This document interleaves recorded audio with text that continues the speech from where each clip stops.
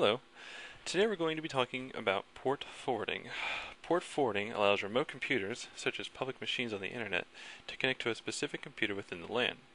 Common ports for this are port 80, 22, and 21. Port 80 is tend to used for a HTTP web server. 22 is for secure cell access, and 21 is for FTP access.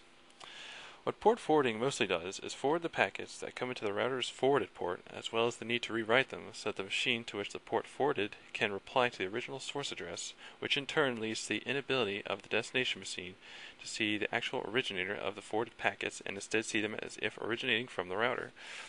So what you're pretty much doing here is you're hiring a full-time traffic cop to come into your router and direct all traffic that comes through a certain port to go to a certain IP address. This usually works best if you're using a router, because if you're not, this really wouldn't, all the packets would come straight to you. So what we're going to go ahead and do is we're going to go get right into this. We're going to go ahead and log into our router, you can find this in your user-specific manual. All routers are different, so you definitely want to look this up. But most of them could be 192.168.1.1. Then you're going to have to log into it. Your user manual comes with a username and password. It tends to be default by admin and blank, but mine already has one, so I'll log in with that. So the first thing you're going to see on your router is you'll have to look for the place where you're going to do the port forwarding altogether. In this case, it's going to be under Applications and Gaming. Now this has a lot of fields of information. It's a little overwhelming at first if you've done something like this, but it's not very hard to do. First thing you want to do is pick an application. Now this is not specific to, this doesn't matter what you type in for this part. It doesn't matter at all. All you need to do is write something down that you will remember. Such for the sake of use, for what I'm going to use my Azure's client as my port forwarding example for this. So let me go ahead and punch in the name for that. Alright, now most applications have a default range of ports, the port range that the application uses. You can find most of these online at portforwarding.com. You can find the range. Azure has its own range, which you can actually pick anything between, I believe, 20,000 to 64,000. Anywhere between those ranges are valid ports. So I picked a just completely random port. Doesn't matter for this at all. I'm telling it to start at port 51,329, and it's going to end at that same port, which means all traffic is going to be redirected to that port. Now this is the part where you're going to have to do a little bit extra work here. Now what you're telling the router here is anything that comes in through these ports, well in this case just this one port, is going to go to this IP address that I'm about to punch in. So for my IP address I choose .133. Any traffic that comes under this port is going to go straight to this address. This is exactly the point of port forwarding, so that you can get traffic directly between you and a client out on the internet, a server on the internet, pretty much anything you'd like to do on the internet, to be honest. So all these will be taken care of. You hit enable, and you've pretty much got it set. You'll definitely want to make sure you're using the proper techniques and the proper port range for applications, because some applications are very specific. You don't want to put a port range that's invalid for your application. Some come with preset ports that you can't actually alter. In this case, I have a lot of freedom to change the ports as I see fit.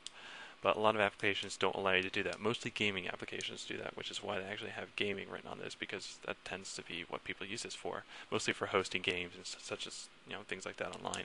So after you punch that in, you want to save your settings, which is actually off screen so you can't see it. Settings are successful. Hooray!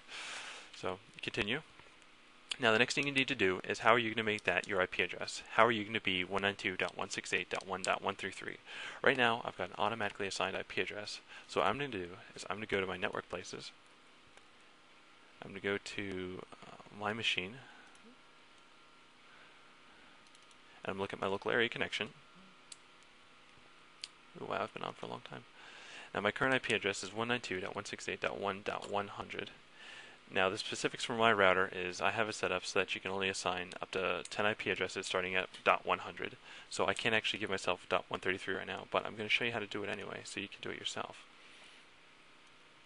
What you do is you go to your local area connection, you go to your properties, and then you go down to the TCP IP protocol. You want to look at the properties for that. This is where you get to put in a static IP address. Now this is all things that we learned in class if you're taking the current LAN class. You don't want to run a command prompt and do an ipconfig all. From there you'll get all the vital information you'll need to fill in these fields. I'm going to go ahead and fill them out for example's sake, just so it's not confusing. I tend to do the DNS servers first, just because they're easier to handle. You can see those two right here. It tends to give them 2, sometimes it gives up to 4, it depends on what kind of network you're on. So I'll go ahead and put these fields in together. Oops, missed.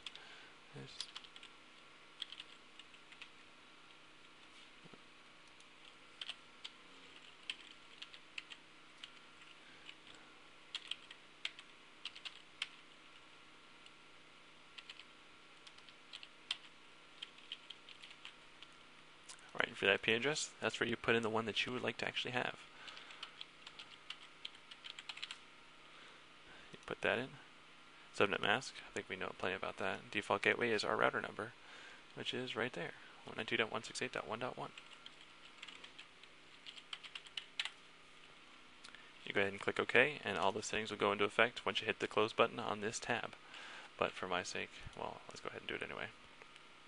So scroll things up, but it doesn't matter. Now, assuming everything went smoothly, everything on this port is going to go directly to my new IP address. This makes things incredibly easy for hosting games, using torrent sharing files, anything you see fit. It's a great way to help your computer speed pick up. A lot of ways you're not allowed to do certain things because you need to have port forwarding set up, and a lot of people avoid it because it's very difficult. It seems overwhelming at first, but it's really not too hard if you just take the time to study it, look it over, make sure you're putting the right ports, and if you make a mistake, just go back and try and fix it. Don't give up on it. So, yeah, I've been doing port forwarding for a good while now, a couple months, I'd say. I'm very glad that I actually know how to do it. It's a nice piece of information I'd like to pass along to you guys. So I hope you enjoyed this video. Nothing really else to say. Just hope you enjoyed it. Hope you enjoy port forwarding sometime soon.